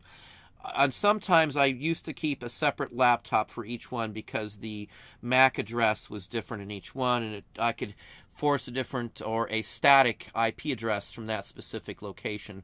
I don't worry about it at all anymore. I haven't seen any negativity or any issues with eBay for doing that. Now, if you interact with 2 different accounts and try to buy or do anything with the other account, that will get you booted. You could get a lifetime ban for inflating or doing anything from one account and hiding that information. eBay can tell when you log in and where you're logging in from. Any company can basically get your IP address. Now there's ways to hide it and things like that too, but a standard one can be checked. And I've even talked about what eBay does. eBay is scanning your system. One of the only sites that does it, they scan your system and they're checking your ports, what ports you're using on your personal laptop, your personal PC, whatever the case may be.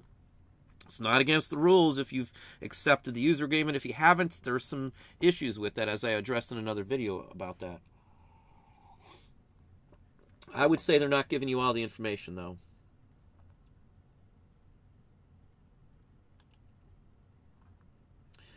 Yeah, Marty, I went in and deactivated InkFrog from the settings page, and then I went into site preferences on eBay, and the third-party app acceptance or approved ones are way down at the bottom. All you got to do is uncheck the radio button next to whichever one you want. Now, if you've got InkFrog and Shopify, it's going to be the InkFrog button and the channel. What's it called? The channel adapter, or whatever it's called. There's 2 of them you need to kill on that. Just FYI.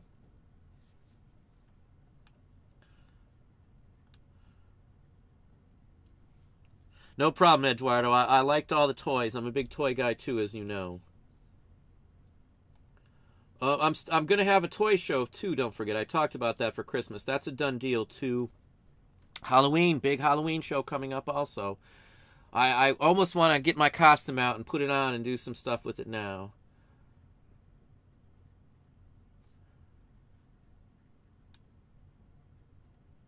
Yeah, we've got 3 stores, so I haven't had a single issue.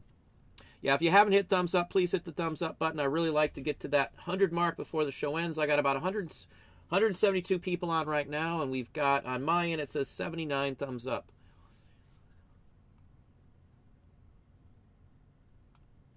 I'll see the comment. Yep, Carl. Cinderella Man.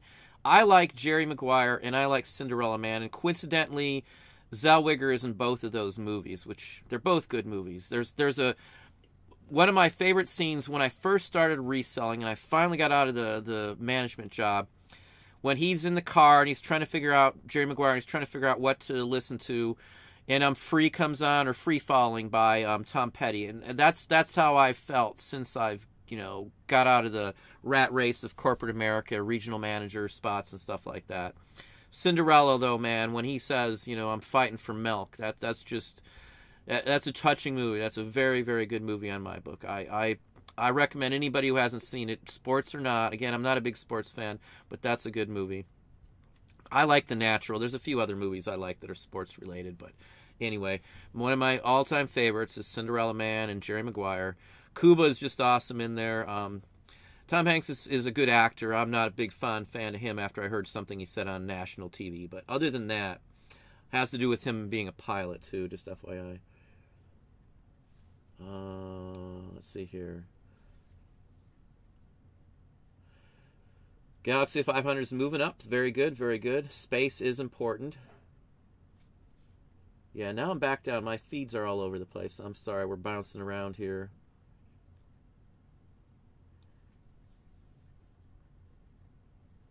Yeah, they're not going to give us what we need, Carl, on paper, I'm sure. You can get it all, too, but still, I'm still hesitant. Because on PayPal, I could get anything I wanted. Just depends on the column. I always downloaded all the monthlies and stuff. Complete line-by-line breakdowns for everything. And I imported them as a CSV file, and then I Excel them all. And they sit in a book, and I literally just link one cell to another, and that's where I get my totals from, straight from the PayPal forms. Works perfect. Well, it did. I can't do it anymore. Yeah, we're way off on my feed. I don't know how I got back up there again.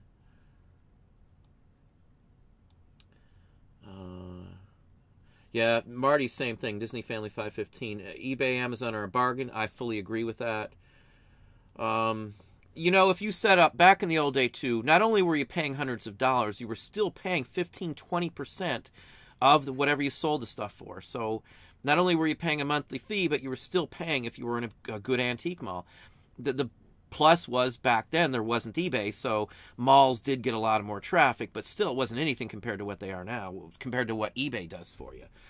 I honestly wished Mercari or some other platform was a rival for eBay, because it would force them to do the best they can, because there is competition out there. eBay right now doesn't have any competition. Amazon isn't competition. Amazon's so far ahead of eBay, it's not even funny. But they're different models. I'm not dinging eBay for not being as big as Amazon. Ruby Lane's not a competition. That's the only other one that I could say that does decent volume, but not anywhere when it's comparative to like eBay. Etsy's a little different. They don't do the same things. They're limited in market. There is no competition. I wish there was.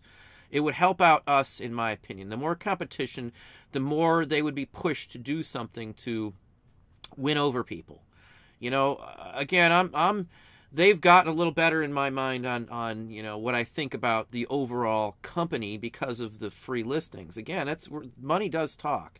The fact that they gave up potentially $15,000 they'll be giving us every single year if it stays the way it is phenomenal. It's a plus. And again, I know everybody isn't getting that. If you're just new and you're starting off, you don't have all those extra listings, different story. But we paid 5 cents a listing for tens of thousands of listings, over and above what the Anchor Store rate was. So $2.99 plus, hundreds and hundreds of dollars, thousands of dollars. Our bills, $3,000, $4,000, $5,000, $6,000 some months. So or it was. It's not anymore, but it's totally different aspect of it. Yeah, Galaxy 500. Some of the 100-year-old paper I've sold would never sell in a local store. There wouldn't be enough people that would want it locally. That's my problem. That's why I don't see any benefit whatsoever to being a brick and mortar unless it's to have people bring stuff to you. It's the only thing I can think of. I can't justify doing it. Again, we've talked about buying this and buying warehouse and stuff. Next place we have is going to have a big studio / outside building attached with it. So wherever we buy something, it's going to have our own personal warehouse that we would own, so there won't be any payments. Again, that's the cheapest route to go. Even if we buy like a barn and then remodel, I don't know what, we're going to do something. We've been looking here and there lately.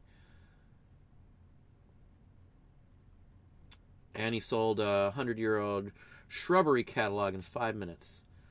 If I list something, again, I say this all the time, if we list 100 items, 3 to 5% of those always sell. Every single day, the first day we list them. Sometimes it's 20%. Sometimes it's even higher than that. We've listed dozens of things and had them all sell the very first day within hours. Especially if it's something really unique or different. Yeah, rent, I would never want to pay rent on something. That's the whole point, too. Well, let's see here.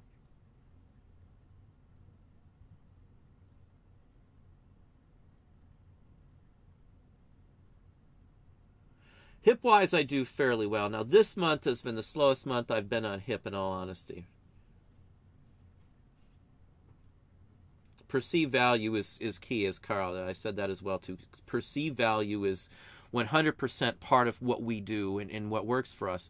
It's like the difference, if somebody puts something up at an opening bid $9.99, and it's something that could go for a couple $100, if there's nobody but one person bidding on it because it's such an oddball item, it's only going to go for $9.99. If I list it at a high $200-300, that person may spend $200 or $300 because he perceives that it's worth that much. There's nobody bidding against him, so he might have been able to get it for $9.99. That's why when I price things, I don't always go by what everybody else has them priced at in the comp sales. A lot of people will see 2 or 3 items priced at, say, $10, and they'll keep it in that same range. That item, though, even though 3, 4, 5, even a dozen people could have sold that for $10, I can come in behind them and put $34.50, and sometimes sell it for $34.50. But the majority of the time, I usually sell it for way more than the other people do. Now, if there's a couple hundred of them that sold in that price range, I can't do that. But if there's a limited quantity, a couple dozen, I'm still going to price it high and still probably going to sell for higher than what other people sell it for. It's perceived value. If they look at my store, it's all in the same price range. It's all tied together.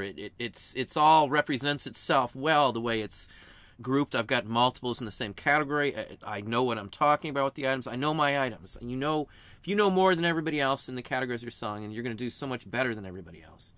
Knowledge is literally the truth.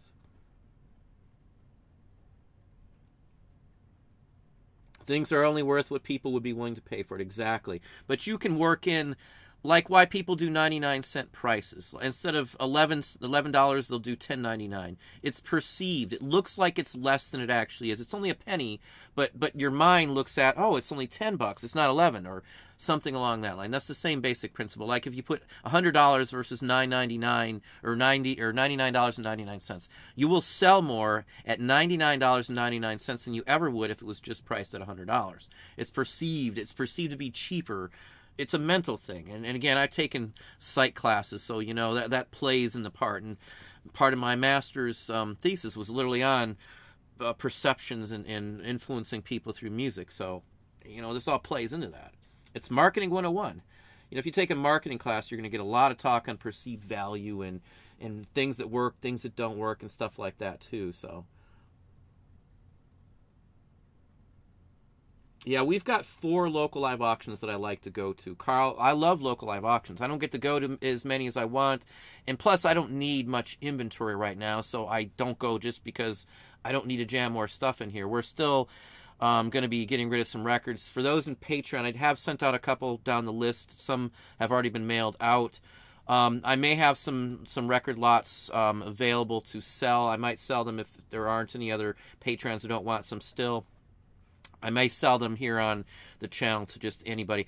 I cannot do an online auction like some of the other channels are doing. It's against the law in this state. Even for an online live auction on YouTube, I have to have an auctioneer's permit in this state. So if somebody's in Ohio and doing it, it's against the law if they're doing it here on YouTube from Ohio without an auctioneer's license. I called, and word for word, that's what it says online, and says if you call the office of the issuance there for the license. And you have to intern under somebody for like a year to get that. And then you've got to call, I think, a dozen auctions to finally get your cert here in the state. I'm not going to mess with any of that, just to sell a few things on YouTube like other channels do. Nothing wrong if that's what they do, but there's laws in my state that say I can't do that. I looked. I can't do it. I don't want to be a auction barker, though, but I don't mind watching and doing some. I tried hip postcards, anything, Kelsey, and it was woeful.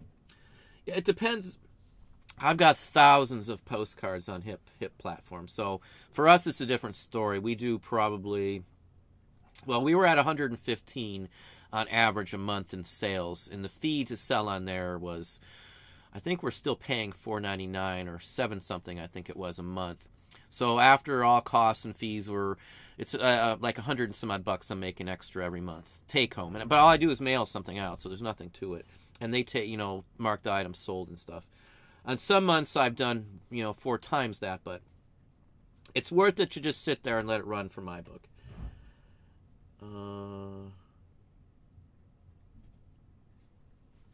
Stamps are pretty good on eBay. I don't have problems much on eBay with stamps, truthfully.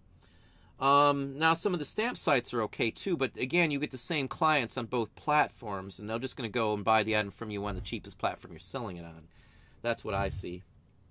Hey, Swamp Picker, how are you doing this evening?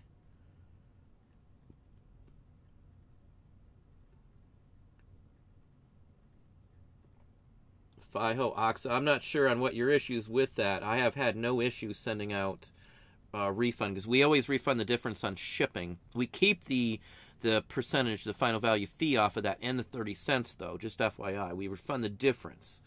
So I don't lose a dime. I don't pay that 30 cents if they're paying for multiple items. Every 30 cents I deduct from the refund on the shipping if they pay that way.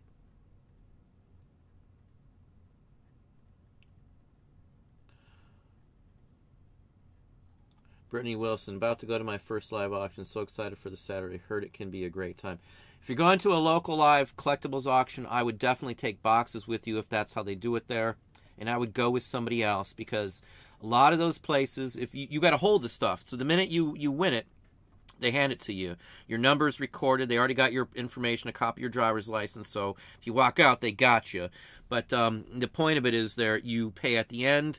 And you're going to have to hold on to all that stuff. And if you get up and have to go to the bathroom, you don't want to leave that stuff sitting there, because people steal that stuff. Hate to say it, but I've had people try to get in a box while I was sitting there. So, I don't know if all the auction houses are like that, but I'm not very trusting anymore these days. I try to take one of my kids with me if I go to one.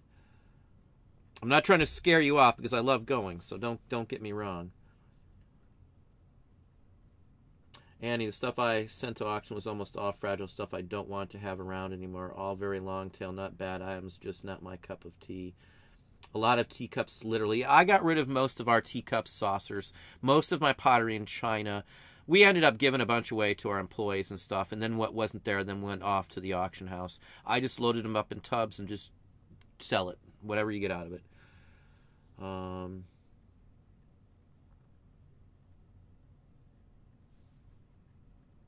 Listening during the show is magic. Well, hopefully, that there's no promise that's going to work now. I think I will join Patreon and see what I think. I missed some of the videos you used to do on YouTube, but totally understand that. I'm not trying to move anything specific to Patreon, I should say. I get more views and more requests on information on the other stuff I talk about on here, and it's just a totally different structure, I guess. I guess it hasn't been an intentional ploy. The folks in Patreon are wanting more detailed information on stuff, and I try to do more detailed information. The video that went up today is a 30-some-odd minute video. The prior video was, I think, 30 minutes, and the one that goes up tomorrow is 30 minutes. I talk a lot, and everybody knows if you listen to the show, I'm probably over what I said I would do already. Yeah, I'm way over what I said I would do, so I talk a lot. You're going to get a lot of conversation on paper stuff and toys, train videos, crafts. I've got public domain. I think I just put up, I think today's video makes 197 or 198 of just my videos. I've got a few other videos up there, not from other resellers, but just in general. That's all it is, basically. If you don't like it for the 1 month, it's going to cost you $9.99 to see anything you want on the page. Hundreds of videos, hundreds and hundreds of hours. Your call, though. I'm not trying to say hey, but let me pop down here.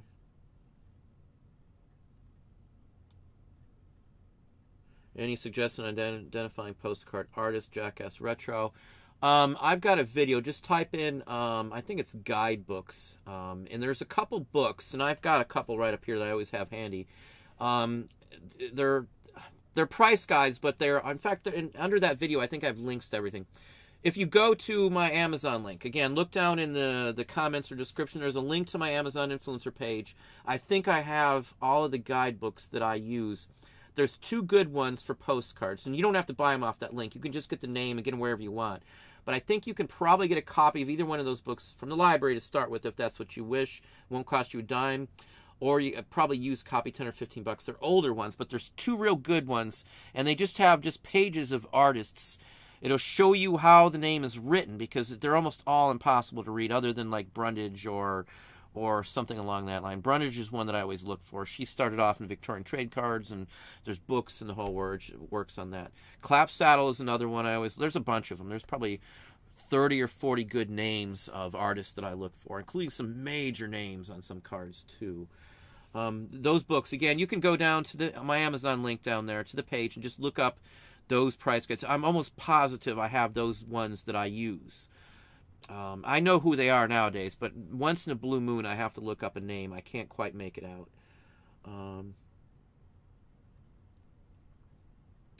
Let's pop down and get a few more questions in.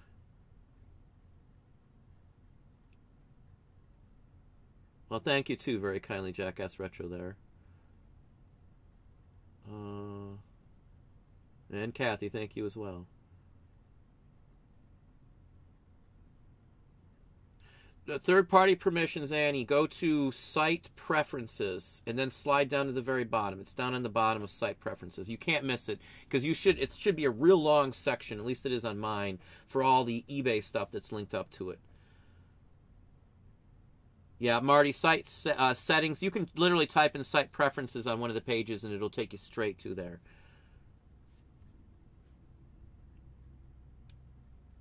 I'm not done with Shopify or any of that. We're just putting on hold till January. Listing is all I care about now. Listing is all I care about now. Well, Frank, thank you for the $5 super. I don't know why it's not showing me super chats at all. I apologize for that. Can you break down your sources and percentages? Pickers, auctions, flea markets, wholesale. Great show. With what I share with you, with everybody here, it's probably pickers. I'm trying to be honest. I'm going to give you an honest representation. Probably pickers. Just again, vintage we're talking about. 40% is probably pickers. Auctions probably 40%. And then the rest comes from odd sources and stuff. Some businesses that I deal with. Not pickers per se. That's probably a fair judgment on breakdown. Wholesale RA for like FBA or something. And the other store is pretty much the majority of that store. We share the stuff that's picked on this store. Nothing else. And again, that's why I don't share the other stuff, because it's something that other folks could jump into if I shared, and then I wouldn't be selling it because I would be squeezed out. But you know, there's things that I would never recommend people sharing, and sourcing on certain items is one. Pickers, again, I took a long time to find pickers. We've been doing this for, geez, we've been on eBay since eBay's been eBay, so basically 25 years. We've had pickers for 10. When I lived in Florida, in fact, Mississippi, if anybody's in Meridian, I can tell you where you could probably get a picker, because he was always good for us. But there's 2 places in Meridian there's pickers that I had to give up because I moved. And in Florida, we had some pickers too. But anyway, it just depends on where you live. Florida was fairly good for finding pickers back in the day. Again, like the first time I had people get me stuff was in Florida. And they were local places I would buy stuff from for a while already, and that's how you get in contact with people. Around here, I started with Craigslist ads, flea markets, and I kept running the same person. And flea market guys, let's just shoot this out. We'll end it after this, but flea market guys, Frank, if flea market guys works full-time during the week and he does flea markets on the weekend, he can't get any extra money until he sells stuff on the weekend. And on top of that, he has to shell out money usually prior to the flea market starting to pay for his booth that day. So if he doesn't sell anything, he's SOL. So I've given a lot of people that do flea market booths, or especially those that do flea markets full-time, they only do flea markets like on a Thursday, Friday, Saturday, Sunday, or they might do one out of town on a Monday or something. They only can get money on days that they do flea markets usually. So I was able to fill in the gap and offer them the ability, I'll come out and see what you got. I'll pick it up and give you cash so you don't have to worry about going to the flea market to sell something. You need gas today? Call me. You got some stuff you want to sell, you're going to take to the flea market? Call me. I'll come to you. You don't have to do anything but show it to me. That's what worked for me the best. That's literally the first guy I ever got to hook me up with something. I saved him time, energy, and he could get money anytime he wanted. This one was a teacher, my first one. He was a retired teacher. He still taught a couple days a week because he needed the money. But I helped him fill in, and he always calls me now. Still calls me. Years down the road, he still calls me. So, you know, that's my best bet on it, is you get friendly with people you see at a flea market or this or that. One of the guys Dom gets stuff from, one of his comic book guys, is somebody he's been dealing with for years. And he's been going in there because Dom likes comics. He collects comics. He goes to the same kind of person. He's built up a friendship with the guy. I think he brings him Swedish fish, if I remember. I'll sucker up to one of these guys and stuff. But I'm friends with them as well, too. I talk to them, and most of the guys, even if I'm not buying, I'll just drop them a line. How you doing today? I won't ask for anything. Just let them know that you want to be nice. You're not just out to always get something from everybody. I'm not worried about all that all the time. There's time and a place for buying stuff too. So anyway, hopefully that answers a little bit on that. I think I've ran way longer than I said I would. If you haven't hit the like button, I think I just need 3 more and we'll hit that 100 mark. If you're enjoying the conversation, please do hit the like button there for us. It does help the channel. I think I have covered everything that we wanted to discuss today. More stuff coming out, obviously. I do have another What Sold video coming out. I'm going to show you some interesting items in that one, too. It was almost hard to pick this time because we got so many varied items. I will probably, for those in Patreon, I'm going to put a break between the videos that you see so we're not just all looking at paper. There should be another video coming up. Tomorrow's will be the third part in the paper one, and one after that will be something else, and there may be one more finishing off the paper one after that. I don't want to just bore everybody who may not be interested in the paper specifics, so you will see another one going into some bolos, and I'll be discussing some other stuff, as I said, as well, too. So Halloween is my biggest thing. I'm really looking forward to it. I put on the costume today, actually. I'm going to be really decked out for this one here, and it's going to be a real good show. I've already got some shot stuff ready, and there's going to be some mix-in with some pre-recorded stuff.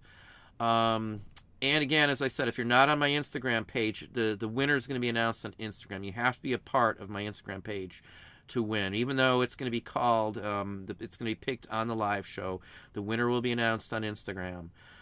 So if you want to be part of it, you probably want to get on the Instagram page. I know I'm not big on Instagram, but I'm trying to get a little more time here to put stuff up. So anyway, I do appreciate everybody coming on. I honestly and sincerely thank everybody. Thanks for the super chat for those folks who did put some out there. Sorry I didn't get to all the questions. I honestly and sincerely do try to get to them. I don't try to sway away from them.